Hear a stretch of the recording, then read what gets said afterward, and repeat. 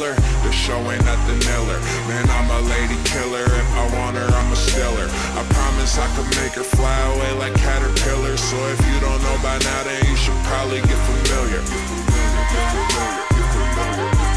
So if you don't know by now, then you should probably get familiar.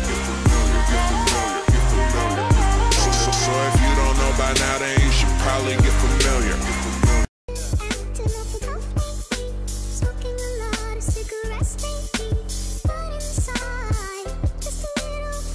What is going on, guys? It is me, Kyle. I am finally back. It has been quite some time. Yes, it has.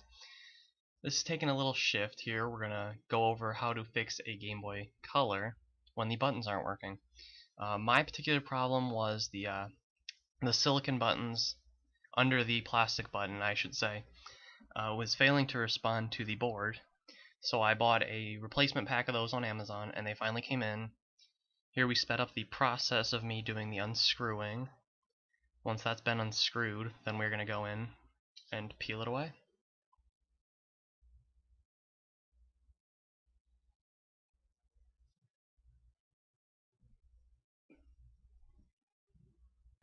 You can move on to your Phillips head.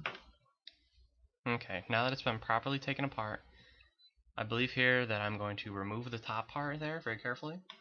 It's very important that you're careful with that so you don't actually mess up the ribbon cable or catch it on there. Here you see there's 3 ones right here. Once you've gotten under the tri-wings that the coating top 6 part come in, those are going to be Phillips heads. You can get a small package of the finer tips. My screwdrivers in particular needed to be a little bit thicker because my screws started to get stripped from just constant undoing and redoing. Trying to fix this particular model, I own 4 different Game Boy Colors at the moment, so this was the one that I bought in hopes to repair a little bit, you know, fix it up. After that's all been unscrewed here, you can just peel it away. You can either take off the ribbon cable, but that's a lot of work for just getting in here without doing any major repairs, I should say. So here you can just peel those right off. They're just held on with little buttons. Then you just stick the new ones right here in these little holes. Make sure they fit down real well, press them a few times.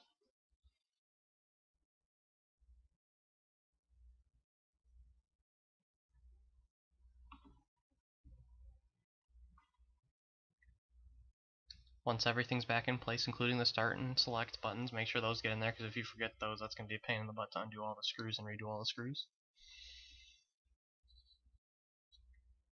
You can flip the board back over. That speaker gets a little bit, you got to push that into place. Then once that's in there, you're good to go. You can press everything back down into place.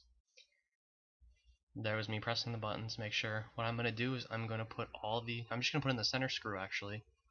And then I'm going to put the back on, plug in some batteries, and make sure all the buttons work right so I don't have to go back in, undo all the screws. I highly suggest doing this when you're doing any repair project.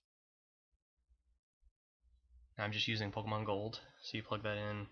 The glare off the LEDs that I personally needed myself to see because I get in the way of my ceiling light will make it glare and it's going to be unable to see. It's just a very difficult way to get the camera because it's just a cheapo webcam that I got. But I found out it's the easiest way because my old one was a little bit higher quality, but with the autofocus, it was trying to autofocus like all the time and it was very difficult. But now with the new manual focus, by just turning the lens, it's a little bit easier. Everything seemed to fit into place properly, so I'm just going to take the back part off again.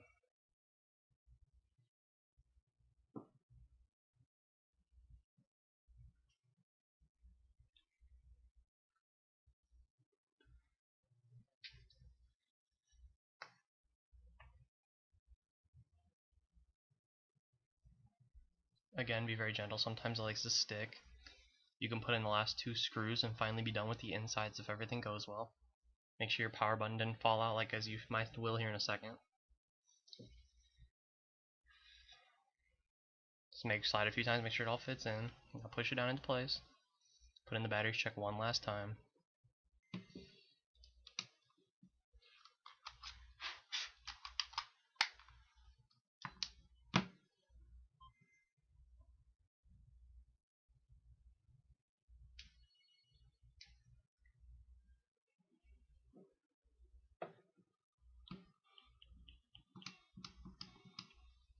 All the buttons seem to be in working order much better than what they were before. At one point the A button and the B button actually wouldn't press at all. That's why I saw the immediate need for the fix, so that I didn't lose a ton of money.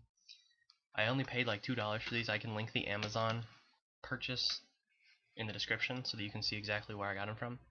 When taking and putting back in the batteries, I highly suggest that you use a flathead screwdriver to take them in and put them out, because I feel like banging the game system on your hand or whatever you feel like banging them on to get the batteries out, I feel like that's really bad, because one of my battery springs, I'm not sure what you really want to call those, is starting to bend down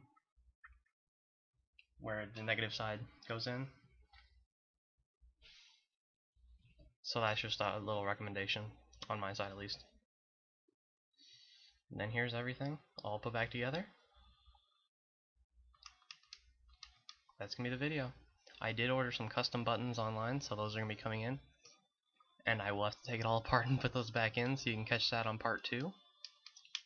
Thank you all for watching, and I'll see you all next time.